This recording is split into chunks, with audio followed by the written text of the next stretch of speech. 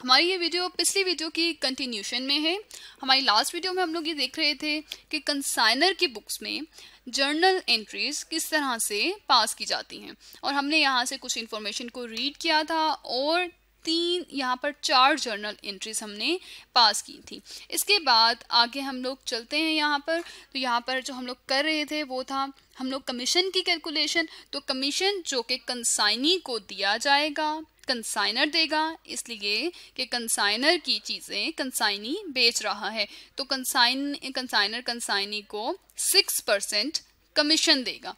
अब ये कमीशन किस पर कैलकुलेट किया जाएगा? जो अमाउंट से जो हम सेल्स हुई हैं, जो कंसाइनी ने की हैं, वो सेल हैं 1,04,000। तो इस पर ये कमीशन हम लोग कैलकुलेट करेंगे। तो यहाँ पर हमने लिखा है वर्किंग नोट्स, यानी जो भी हमारी डिटेल्स हैं, कैलकुलेशंस हैं, उसको हम लोग यहाँ करेंगे और कैलकुलेट करके इसकी हम जर्नल एंट्री पास करेंगे। तो हम लोग यहाँ पर लिखते हैं ₹1,04,000।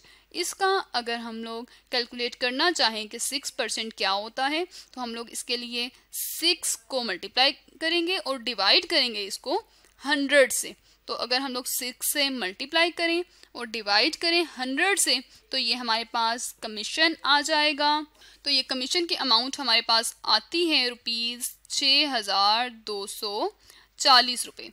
तो ये 6,240 रुपये कमीशन आ गया। अब इसकी हमने जर्नल एंट्री किस तरह से पास करनी है ये हम देखते हैं। कमीशन कंसाइनर के लिए क्या है? कंसाइनर को कमीशन देना पड़ रहा है तो ये इसके लिए खर्चा है और यहाँ पर हम लोग क्या करेंगे, कंसाइनमेंट की वजह से कमीशन का खर्चा हुआ है तो हम कंसाइनमेंट अकाउंट को डेबिट कर देंगे। कंसाइनमेंट अकाउंट को डेबिट करेंगे और हम लोग यहाँ पर क्रेडिट किसे करेंगे? कमीशन किसको देना है? कमीशन मिस्टर अली को देना है। तो मिस्टर अहमद के लिए मिस्टर अली जो हैं वो लाइबिलिटी हैं और यहाँ पर हमने अली अकाउंट को क्रेडिट कर दिया क्योंकि लाइबिलिटी में इंक्रीज को क्रेडिट किया जाता है। और जो कमीशन की अमाउंट है वो है 6,240। तो यहाँ पर हमने कमीशन की अमाउंट लिख दी 6,240। अब ये जो हमने एंट्री पास की है इसकी हमने एक्सप्लेनेशन भी लिख दी, यानी being commission on sales eight 6% of sales, यानी जो सेल हुई थी उसका 6% कमीशन जो है वो एक्सपेंस आया है मिस्टर अहमद के लिए, यानी कंसाइनर के लिए। इसको हमने रिकॉर्ड कर लिया, इसकी एंट्री हमने कर ली कमीशन की। इसके अलावा जो हमारे पास गिवन है plus the expenses incurred by him, यानी कंसाइनर ने कंसाइनी को एक कमीशन देना है। इसके अलावा अगर कोई एक्सपेंसेस कंसाइनी ने खुद किए हैं सेल करने के लिए तो वो एक्सपेंसेस की जो अमाउंट है वो भी कंसाइनर ने कंसाइनी को पे करनी है। तो यहाँ पर अगर हम देखें तो यहाँ पर है रेलवे फ्रेट एंड कैरेज। तो ये जो सामान को रखने का या सामान को एक जगह से दूसरी जगह रेलवे के थ्रू पहुंचाने का खर्च जो है कंसाइनी ने पे किया है। एक ये खर्च, एक गोडाउन रेंट एंड इंश्योरेंस। अब जिस गोदाम में रखा गया है सामान उस गोदाम का इंश्योरेंस और गोदाम में रखने का जो खर्च है वो है 2,500। तो अगर हम लोग यहाँ पर कैलकुलेट करें जो कंसाइनी ने एक्सपेंस किया है और वो है ₹12,500 और इसमें हम लोग जमा करते हैं वो जो कि गोदाम का खर्च है वो है 2,500। तो ये जमा करके हमारे पास आता है ₹15,000। तो कंसाइनी को एक कमीशन दिया जाएगा 6,240 और दूसरा जो कंसाइनी ने खर्च किया है इस कंसाइनमेंट की वजह से वो अमाउंट कंसाइनी को दी जाएगी। तो इसकी हम लोग 12,500 और 2,500 मिलाकर 15,000 इसकी हम एक ही एंट्री पास कर लेंगे। कमीशन भी कंसाइनर का एक्सपेंस था और ये जो अमाउंट एक्सपेंसेस कंसाइनी ने पे किए हैं वो भी कंसाइनर के लिए एक्सपेंस है। इसके लिए भी हमने वही एंट्री पास की, यानी कंसाइनमेंट अकाउंट की वजह से खर्चा हुआ है तो कंसाइनमेंट अकाउंट को डेबिट और अली अकाउंट को ये अमाउंट हमने अली को पे करनी है। तो अली हमारी लाइबिलिटी है, यानी कंसाइनर की लाइबिलिटी है, तो उनको क्रेडिट कर दिया और लिख दिया being expenses incurred by consignee, यानी कंसाइनी ने ये एक्सपेंसेस किए हैं। अमाउंट है 15,000। तो बिल्कुल कमीशन की तरह हमने इसकी भी एंट्री पास कर दी। इसके बाद हमारे पास है Ali remits a bank draft for the balance amount, यानी कंसाइनी के पास इस वक्त सारी अमाउंट है क्योंकि सेल कंसाइनी ने की है। एट द एंड आखिर में कंसाइनी जो अमाउंट बैलेंस उसके पास रह गया है उसका जो है वो ड्राफ्ट, बैंक ड्राफ्ट वो मिस्टर कंसाइनर को भेज देगा। अब बैलेंस अमाउंट रह जाने का क्या मतलब है, कितनी अमाउंट बाकी रह गई है, जो अपने खर्चे हैं वो निकाल कर बाकी अमाउंट कंसाइनर को भेजेगा। तो इससे भी पहले हमने देखना है कि कंसाइनमेंट पर हमारा प्रॉफिट आया है या लॉस आया है। तो वो हम लोग किस तरह से कैलकुलेट करेंगे, जैसे हमने स्टार्ट में बात की थी, अगर कंसाइनमेंट को डेबिट किया जा रहा है इसका मतलब है कंसाइनमेंट की वजह से जो खर्चा हमारा होता है, जब खर्चा होता है तो उसको कंसाइनमेंट को डेबिट करते हैं, और कंसाइनमेंट की वजह से जब हमारे पास अमाउंट आती है, इनकम होती है, तो उसको हम कंसाइनमेंट को क्रेडिट कर देते हैं। तो प्रॉफिट या लॉस कैलकुलेट करने के लिए हम कंसाइनमेंट देखेंगे कितनी दफ़ा डेबिट हो रही है और किस अमाउंट से डेबिट हो रही है। तो जो पहला है, पहली एंट्री में कंसाइनमेंट हमारी डेबिट हो रही है 50,000 से, फिर कंसाइनमेंट डेबिट हो रही है 300 से, फिर कंसाइनमेंट डेबिट हो रही है 6,240 से, फिर कंसाइनमेंट डेबिट हो रही है 15,000 से।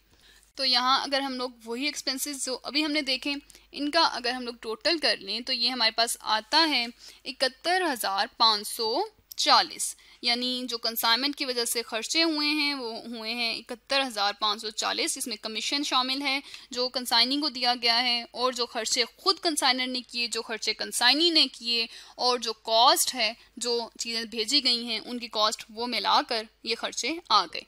अब ये कंसाइनमेंट जो की थी ये सेल कितने पर हुई थी, ये हुई थी 1,04,000 पर। तो हम प्रॉफिट या लॉस किस तरह से कैलकुलेट कर सकते हैं, जितने पर ये चीज़ें सेल हुई थी 1,04,000 में से अगर हम लोग ये खर्चे जो भी किए गए हैं इनको लेस करें तो ये हमारे पास यहाँ पर अमाउंट आ जाएगी 32,460। तो ये जो 32,460 हमारे पास आया है ये हमारे पास प्रॉफिट कहलाएगा जो कि कंसाइनमेंट पर हुआ है। अब जो भी कंसाइनमेंट जिसको भी की जाएगी, हर कंसाइनमेंट का सेपरेट अकाउंट बनाया जाता है और हर कंसाइनमेंट के लिए सेपरेट प्रॉफिट या लॉस लिखा जाता है। तो अब ये जो हमने प्रॉफिट कैलकुलेट कर लिया है इसकी अब हम लोग जर्नल एंट्री पास करेंगे। तो यहाँ पर हम लोग आते हैं जर्नल एंट्रीज पर। तो हम लोग अब इसकी क्या एंट्री पास करेंगे, हमारा जो प्रॉफिट है, जब हमारा प्रॉफिट हो तो हम लोग उसको क्या करते हैं, हम उसे क्रेडिट करते हैं। और ये प्रॉफिट किसकी वजह से हुआ है, ये प्रॉफिट कंसाइनमेंट की वजह से हुआ है, तो हमने कंसाइनमेंट को डेबिट कर दिया। अब ये कितना प्रॉफिट हुआ है 32,460, तो हम लोग यहाँ पर इसको लिख देंगे 32,460। इसके बाद हम क्या एंट्री करेंगे, इसके बाद यहाँ पर जो हमें गिवन है Ali remits a bank draft for the balance amount. तो बैलेंस अमाउंट हम लोग देखेंगे कितनी है जो कि अली को मिस्टर अहमद को सेंड करनी है, जो कि भेजनी है मिस्टर अहमद को। तो यहाँ पर अब हम उसे किस तरह से कैलकुलेट करेंगे, टोटल अमाउंट आई कितनी है मिस्टर अली के पास, वो है जो सेल्स के थ्रू अमाउंट आई है वो है 1,04,000, इतनी अमाउंट आई है। तो इस अमाउंट में से जितनी भी अमाउंट मिस्टर अली से रिलेट करती है वो अपने पास रखेंगे, बाकी अमाउंट को मिस्टर अहमद को भेज देंगे। तो कितनी अमाउंट उनसे रिलेट करती है ये हम माइनस कर देते हैं, यहाँ ब्रैकेट लगाते हैं और वो तमाम अमाउंट लिखते हैं जो कि मिस्टर अली की है। सबसे पहले वो अमाउंट जो कि यहाँ गिवन है 10,000 जो अली ने एडवांस पे कर दिया था अहमद को। तो ये 10,000 किसके हैं, ये 10,000 जो एडवांस उन्होंने पे किया था वो इसमें से काट लेंगे 10,000, और फिर उसके बाद जो कमीशन बनता है मिस्टर अली का वो है 6,000 और कितना था 240। तो 6,240 कमीशन वो अपने पास रखेंगे। इसके अलावा जो खर्चा मिस्टर अली यानी कंसाइनी ने खुद किया था वो था 12,500 प्लस 2,500, तो ये मिलाकर 15,000 खर्चा उन्होंने खुद किया था। तो ये 15,000 खर्चा यानी जितने भी मिस्टर अली कंसाइनी के खर्चे हैं वो तमाम खर्चे वो सेल की अमाउंट में से माइनस करेंगे, और ये माइनस करने के बाद बैलेंस अमाउंट जो आती है वो है 72,760। तो 72,000 और 760 अमाउंट जो है वो मिस्टर अली मिस्टर अहमद को बैंक के थ्रू भेज देंगे। तो इसकी भी अब हम जर्नल एंट्री पास करते हैं। ये हम कंसाइनर की बुक्स में जर्नल एंट्रीज पास कर रहे हैं। तो हम देखेंगे जो फाइनल ड्राफ्ट आता है कंसाइनर के पास, उसके लिए क्या होगा।